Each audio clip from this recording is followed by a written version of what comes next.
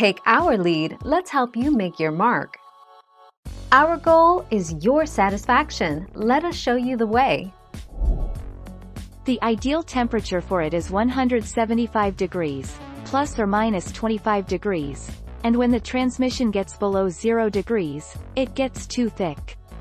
The fluid can also fail to lubricate parts when it is too cold.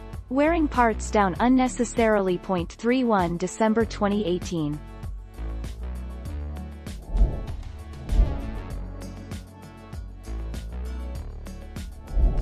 Make your mark, take our lead. Yes, you can overcool a transmission.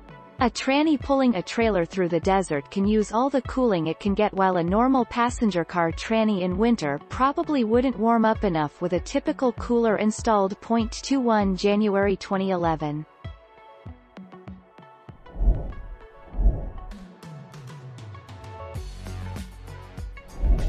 Let's help you make your mark. External coolers. Installing an external cooler can prove greatly effective in cooling your transmission and keeping it at a regulated temperature, which helps to prevent damage. External coolers also help to reduce friction to the transmission, which is another common cause of damage. Thank you for watching. Please subscribe and hit the bell notification.